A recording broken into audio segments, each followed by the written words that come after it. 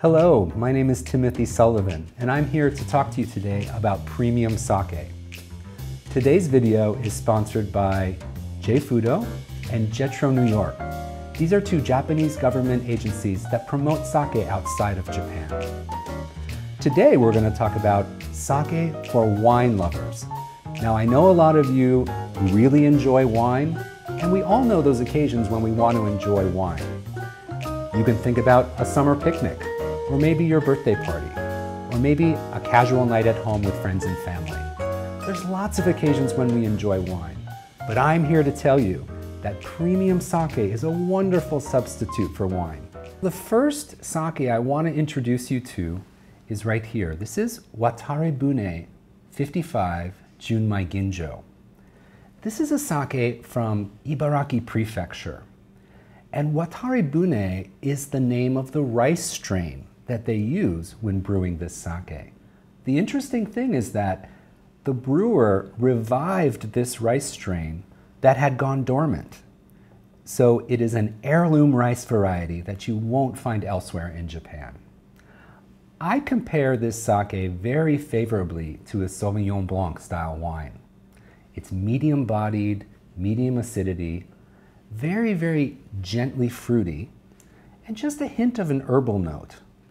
I'm going to try it with one of my favorite cheeses, which is an aged Parmesan cheese.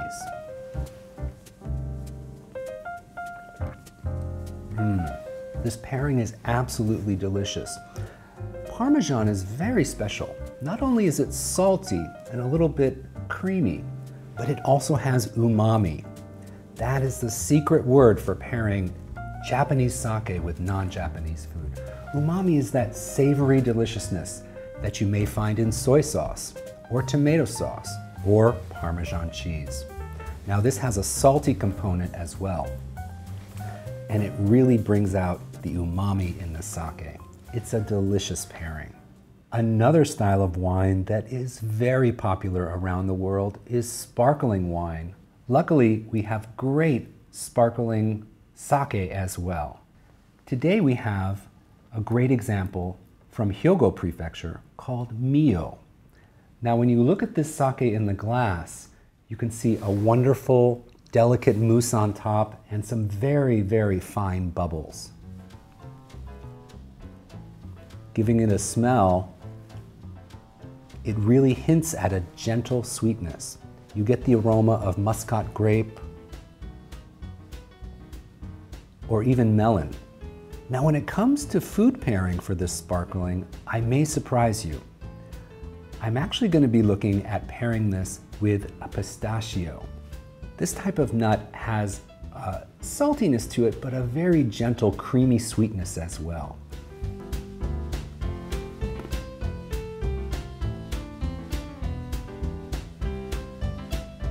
The sweetness in the sparkling sake really brought out the sweetness in the pistachio. If you can imagine pistachio ice cream and sparkling sake, that would be a wonderful pairing. I really do hope you'll try this at home. Very often when people finish a meal at a restaurant, they like to have a dessert wine. You can think of it like a sauterne or a sherry. There's many styles of these sweet, more viscous wines out there to enjoy. Now in the world of sake, we have something very similar that I want to introduce you to now. Here we have an example of what's called a nigori sake. Now nigori means cloudy or murky in English. The brand that we have here is called Tozai Snow Maiden, and it's from Kyoto. When you make nigori, you leave a little bit of the rice starch in the sake, and that's what makes it white. Now this really impacts the texture and also the sweetness of the sake, and that's where we get the similarity to dessert wine. Now for all the food we have here, what should we pair it with? My eye is immediately drawn to this beautiful blue cheese. Now this is what I would call a match made in heaven. The creamy textures mirror each other beautifully, and the dry finish on our nigori really cleanses the palate from the creaminess of the cheese. There are many styles of sake out there, but sometimes you just want to enjoy something clean and easy drinking. You know, I'm thinking of something like a Pinot Gris. We have something like that in the world of sake. It's called Junmai Shu. Now, Junmai Shu is a grade of sake that is generally clean, crisp, and easy drinking. And I think all of you Pinot Gris lovers out there are really going to like Junmai Shu. I have an example here. This is from a brewery in Fukushima Prefecture, Homare Sake Brewery, and this is their beautiful Aladdin bottle. Let's give it a smell. So this sake smells clean, a little bit of rice aroma, but overall light and really delicious. I really like to pair this with one of my favorite snacks. I'm talking about prosciutto di Parma.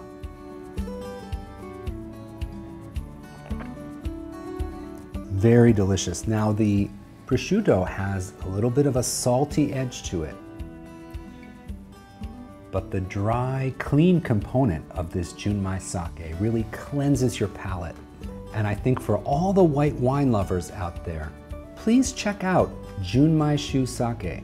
I think you'll be surprised and really enjoy this pairing. There are other wonderful types of wine. Let's talk about red wine, for example. There are types of red wine that I really love. One that comes to mind is the California Cabs. Those are rich, fruity, jammy, and juicy.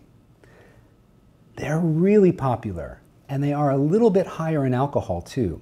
If you like that style of wine, let me direct you to a style called Junmai Daiginjo in the world of sake. Junmai Daiginjo sakes are the super premium grade, and they're very juicy, fruity, and velvety on the palate. Another type of red wine that's more classic and old world is Bordeaux. Bordeaux styles of wine are very well known for having higher tannins.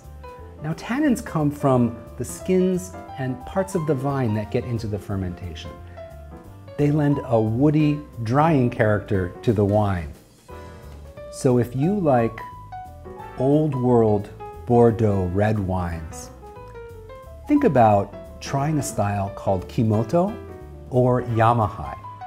These are styles of sake that are brewed with a little bit longer fermentation period. This allows for a deeper, more rich, earthy, and robust flavor. When I teach sake classes, a lot of wine lovers who come to my class ask me about this word terroir. Have you heard of it? Terroir means kind of a sense of place for the wine producer, the type of soil, the geography, and how all of these contribute to the flavor of the wine. Do we have this in sake? In a way we do. Let me explain. Many people assume that the rice that we use to make premium sake contributes an equal amount as grapes do to the flavor of a wine. But that's not really the case. In the world of premium sake, interestingly, we look much more to the type of water source that is used for that given sake. One example is water source from the north of Japan is very often snowmelt water, very soft, very low in minerality. And this will produce regional styles of sake that are cleaner, crisper, and lighter. The far west of Japan is known for using well water, which is richer in minerals. It's harder water. And this produces sake that is generally more rich and full-bodied in that region. So in that way, there's a unique way of looking at terroir in the world of sake. What I have right here is a standard wine bottle. And around the world, this bottle is going to contain 750 milliliters of wine. And that's the standard pretty much anywhere you go. But in the world of sake, we do things a little bit differently. The bottle you see right next to it here, this is a standard sake bottle. And inside here, you're going to find 720 milliliters. That's almost exactly 24 ounces of sake, so just a little bit less. And you may be wondering, why are things different in the world of sake? Well, it all starts with the single serving measurement for sake. In Japanese, we call this a go, and it's 180 milliliters of sake. One serving to enjoy with your food. Now, there are 4 of those goes inside this bottle. If you're in the mood for a little bit more, you can move up to what we would call the magnum of the sake world. This is a 1.8 liter bottle of sake. We call this ishobin in Japanese. And there are 10 of those single go servings inside this bottle. Once a sake bottle is opened, keep it sealed and keep it in the refrigerator, and you can enjoy it for several weeks to come. Enjoying sake is one of the best ways to bring people together, and I hope that you'll enjoy these premium sakes with your loved ones.